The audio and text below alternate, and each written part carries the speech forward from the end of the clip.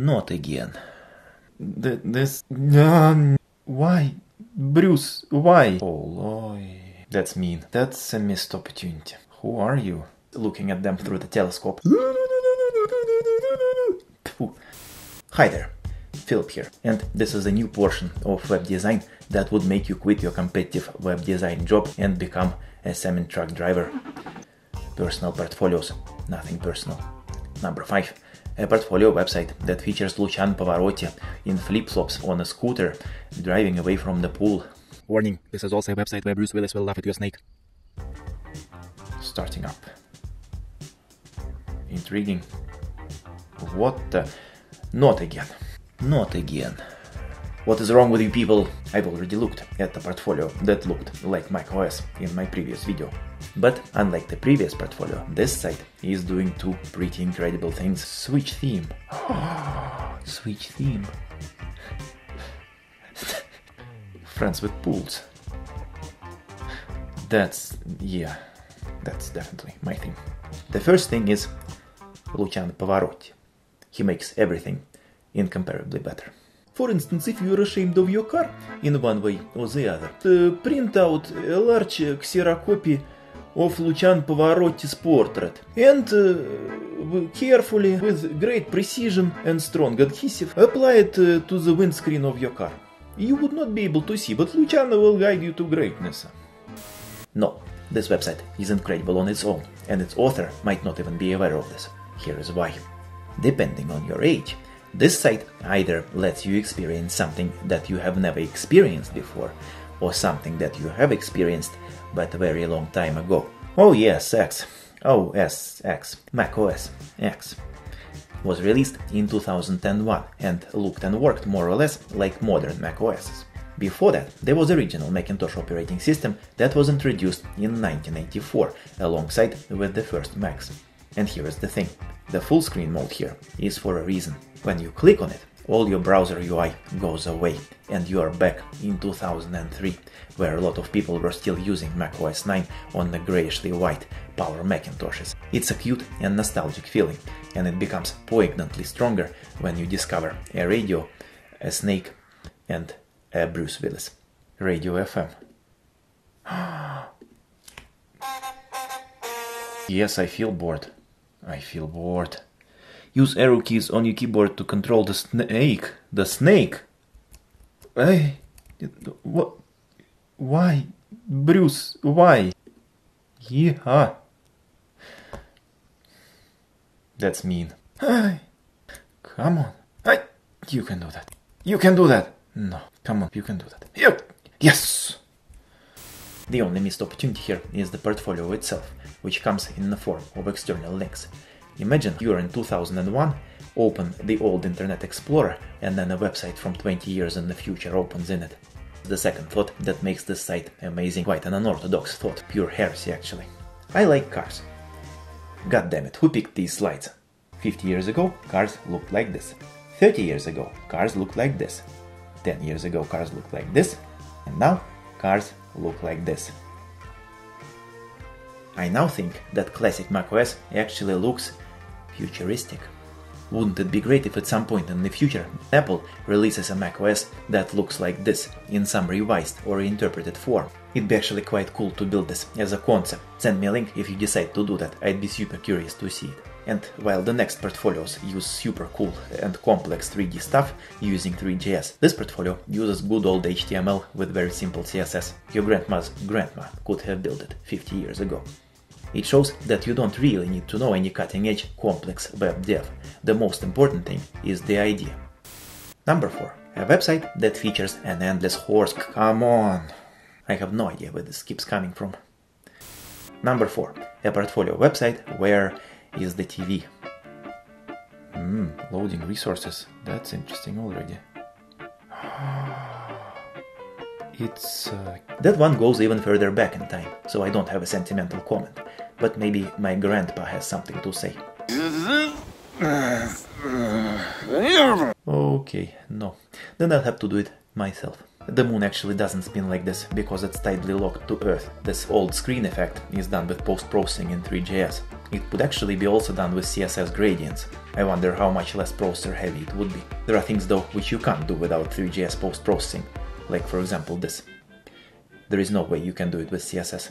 Compared to the previous site, I like how the projects are integrated. They are inside the site itself and are not external links.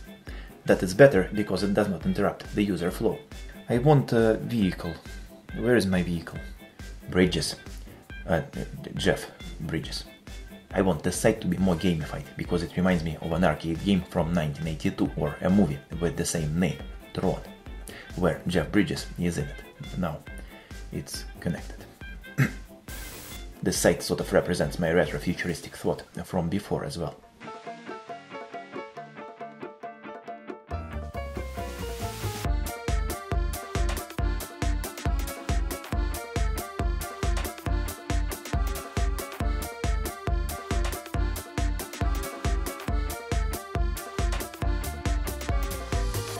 Number 3. A portfolio website that shows you hidden things.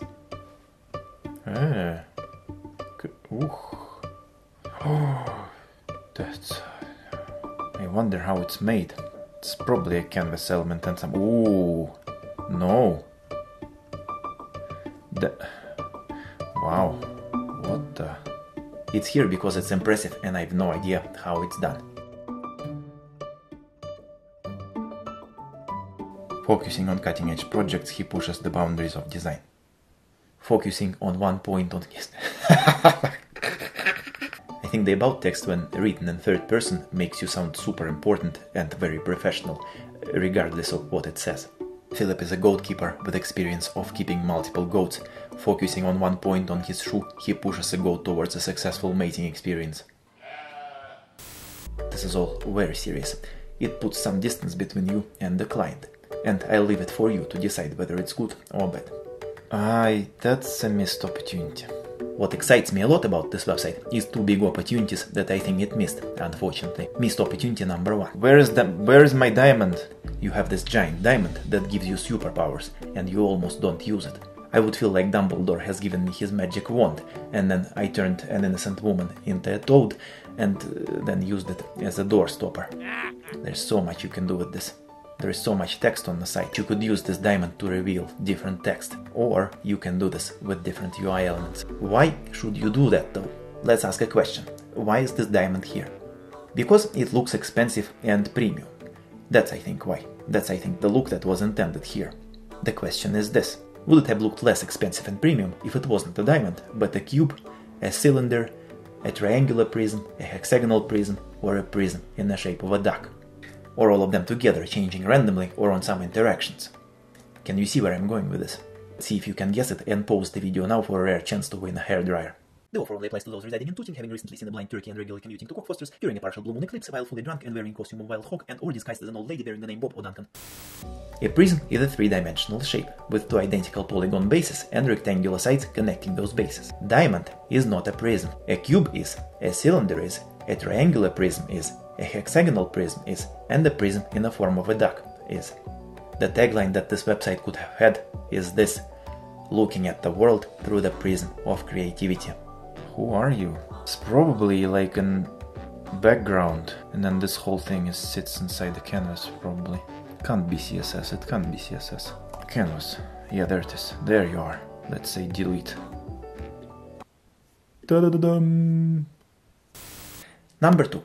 A portfolio by James Hall, where there is no hole. Ooh. Impossible box.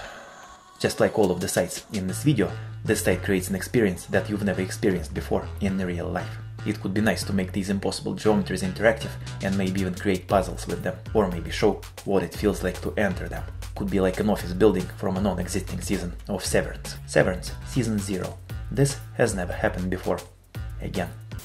This elephant almost gave me a stroke. Unlike the next portfolio website we'll look at, this one makes me more anxious than it should be. Hang on. Click here. Oh my god. But I need to come back. No. I need to come. Why? Why don't you? Why? James Hall. I can't dismiss the pop-ups without leaving the space. I feel the close button should close the pop-up and not kick me out of there. I can't zoom in and explore the contents in detail. I think it's not a good idea to limit the abilities of your visitor. When they expect something intuitively, you should give it to them. 20% off the chain restraints for your elderly loved ones this Thanksgiving only. www.saythankyouStayThankful.mossad. Pay once, save on a care home. The exception when you can do it is, I guess, when the main idea and the theme of the website is somehow related to it. The more sane example would be a website of a charity that helps people with disabilities and makes visitors experience these disabilities in the form of the UX, triggering the emotion of compassion. Physics. My portfolio is a personal laboratory where I get to experiment with new technologies. This is great. You can also scale this quite well as the design is modular. Add more boxes connecting to each other, and maybe even add sections where you can edit the source code, as sort of like a 3D code pen. Did you know, by the way, that Sean Penn was originally named Code Pen, but when the Code Pen was released, he had to change his name to avoid confusion. And finally, portfolio number 1, which I've made one because it makes me uncomfortable. Look how uncomfortable it makes me.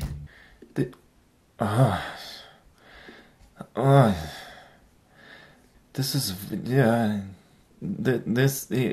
I wonder, it makes you, horrible. And this is amazing. This portfolio is like the theme music in the season 2 of White Lotus. This is much worse than I thought it would be. This portfolio is like a good wine, or a complicated love-hate relationship, or a movie character that is not flat. It gives you a mix of satisfying, uncomfortable, curious, and frustrating emotions, and it has just the right amount of each, which prevents you from saying, oh, f*** this shit. Why does it cause these emotions, though? Not only because these boxes are not always easily accessible. I want to say that it's the experience that you can't experience in the real life, but actually, you can. Well, almost. Unlike normal perspective, orthographic projection is when the lines are completely parallel, and don't cross when you extend them. It's the objects in the orthographic projection. You don't see objects like this in real life, unless you looked at them with a telescope from a great distance. It's just that you would not be able to normally interact with these objects looking at them through the telescope. This portfolio site presents an interesting idea, making the UX and the UI deliberately flawed. I wonder where it takes us if it's explored more and becomes a trend. There are portfolio websites, however, where flaws can literally hurt you and leave a physical mark on you. Check it out here. Thank you very much for watching, like it if you liked it, subscribe, hit the bell, it supports the factory that produces bells and whistles, and see you soon.